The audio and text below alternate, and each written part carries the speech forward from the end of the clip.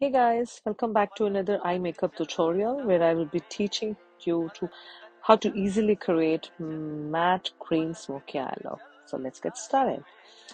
Now I have already done my eyebrows and applied concealer on my lid, and I will be blending this with a small beauty blender. I'll dab with a compact powder just to avoid the crease line. After that, I'll take Include green eyeliner gel to start our look. I'm gonna be applied with flat brush on my lid. Please ensure that has to be only applied on the lid. Now I'm gonna be dabbing the edges very slowly and smoothly like this. After that, with a clean brush, blending brush, I will blend the green edges and ensure that blending has to be done inward trends. The green color should not be gonna up on the crease line. It has to be blend inward like this. Remember that always.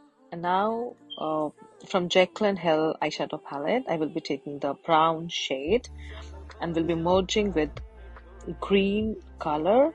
It has to be started from the outer corner, and I'll bring that to the inward side and keep blending like that with another blending brush.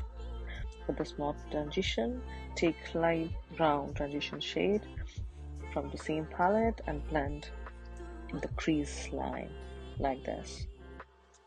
So after blending, now I'll take Golden Shimmer highlighter shade and I'll start putting that into the inner corner. Wow, this is looking so good and stunning, very subtle.